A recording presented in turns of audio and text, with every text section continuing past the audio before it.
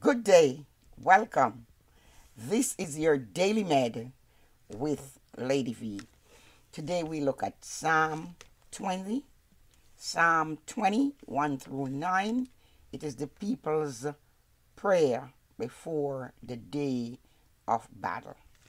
Psalm 20. May the Lord answer you in time of trouble. May God of Jacob protect you. May he send you help from his holy sanctuary. May he support you from Zion. May he remember all the gifts you have offered. May he accept all your sacrifices. May he give you what you really want. May he make all your plans successful. We will celebrate when he helps you. We will praise the name of God. May the Lord give you everything you ask for. Now I know the Lord helps his chosen king. From his holy heaven he answers with his great power and saved him. Some give the credit for victory to their chariots and soldiers, but we honor the Lord our God. They fall in battle, totally defeated, but we survived and stand strong. Lord, save the king. Answer us when we call to you for help. The nation of Israel is on the brink of war. Before the troops go off to battle, King David offered sacrifice unto the Lord. He has a multitude of royal subjects that are there to wish him success. And we see that in Psalm 20, verse 1 through 5. They prayed that the Lord will protect him and give him the victory that he need. David was encouraged by his people's prayer. So the king was able to express from his own faith and confidence in Jehovah and that which his people had. He strongly believed that God would intervene on his behalf. When we look at Psalm 20, verse 1 through 7, we'll see 7 statements of confidence. 1, he says, the Lord hears us in the time of trouble, in verse 1. He says his name will defend us in verse 1. He says he will send help from the sanctuary in verse 2. In verse 2 he also says he will strengthen us out of Zion. In verse 5 he says the Lord will fulfill all our petitions. In verse 6 he says he will hear from heaven. And in verse 7 he says, God, it is our God in whom we put our trust. So on the eve of the battle, the people looked to the Lord to answer the king in the battle that was approaching. And they wanted God to turn back the enemy in crushing defeat when they chanted, may the name of the God of Jacob defend you. They knew who was their defense.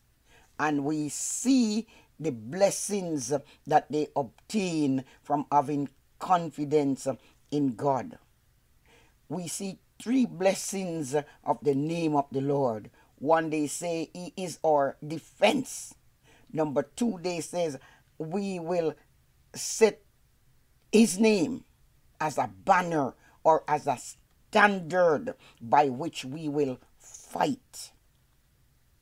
Number 3, they says we will trust in him as our means of deliverance. And that is in verse 7. It says we will remember the name of the Lord our God. They understood that the name of God stands for the person of God himself. So his wonderful name is a defending name to Israel.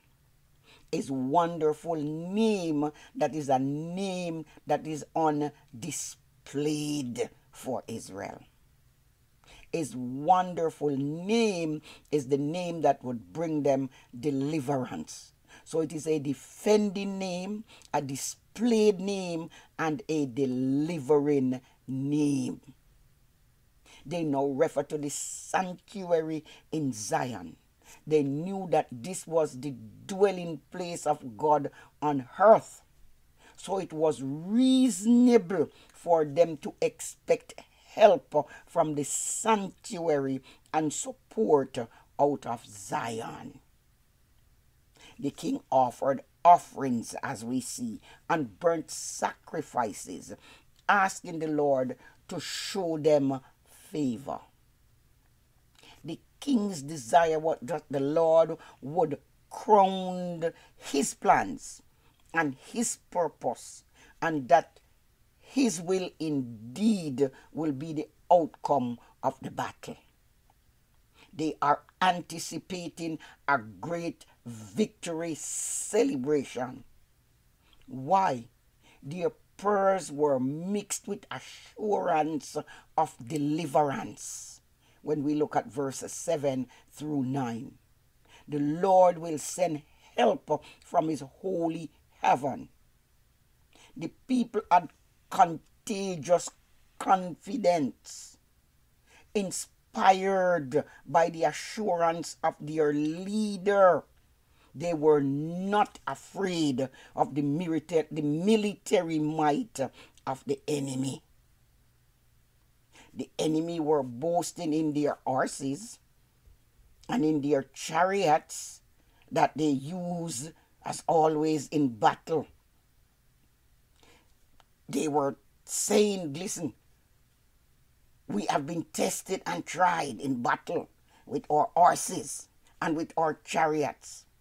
Israel was only boasting in the name of the Lord their God.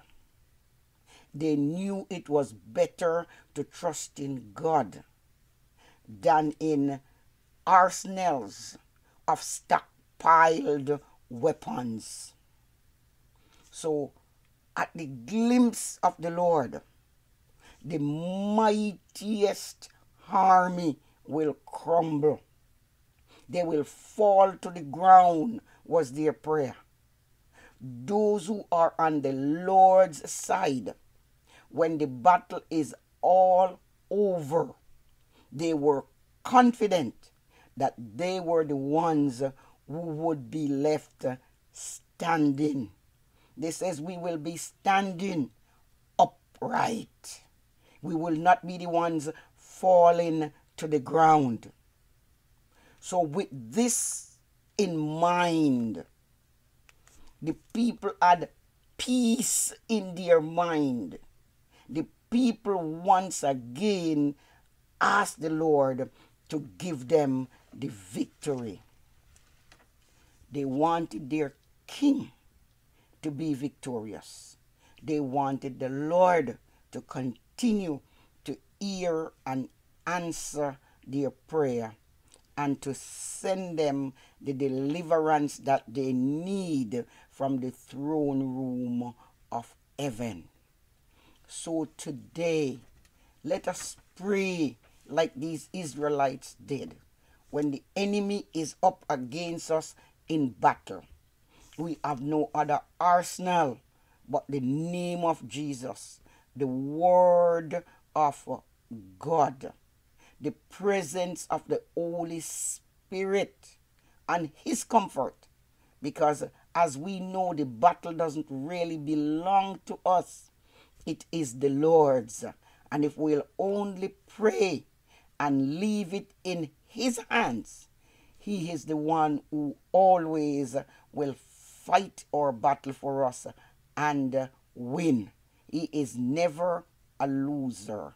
He has never lost a battle. Therefore, we can trust him to fight for us. Not in horses, not in princes, not in chariots, but we will trust in the name of the Lord our God. And at the end of the day, we will be victorious like these Israelites, and will be able to stand and to stand upright. God bless you. Thank you again for watching, and may God bless the United States of America.